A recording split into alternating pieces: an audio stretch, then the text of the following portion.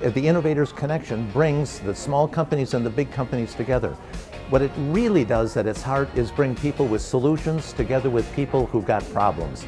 And when they find each other, beautiful things happen.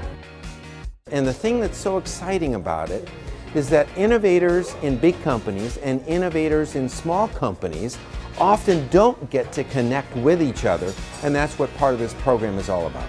So if you're a small startup and you have a solution that might be beneficial for a larger organization, but you don't necessarily have the connections to kind of get your foot in the door, the Innovators Connection can provide that. And if you're on the other side, if you're a larger corporation and you're concerned about becoming stagnant, and you're worried about hedging against the risk of working with a startup that might not be ready for prime time, you can rely upon the Innovators Connection to work with those startups and make sure that they are curated in a way where they're ready to work with you.